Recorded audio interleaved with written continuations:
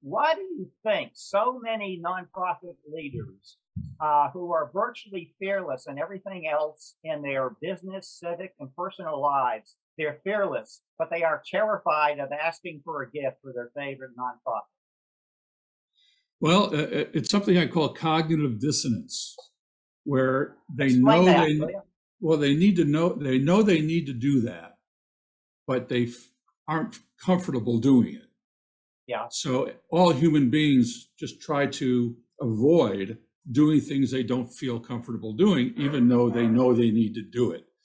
And add to that, money is a complex topic for most Americans. When I do trainings, I'll ask people in the audience, tell me your salary, and they'll all tighten up, and they won't tell me, right?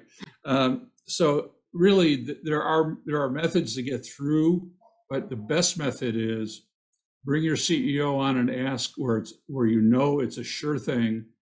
Make him or her feel really good about the result, and that will help them build confidence for the next one and the next one and the next one, and keep their portfolio small. Let's keep it small, just a few names on it, until they get into a rhythm.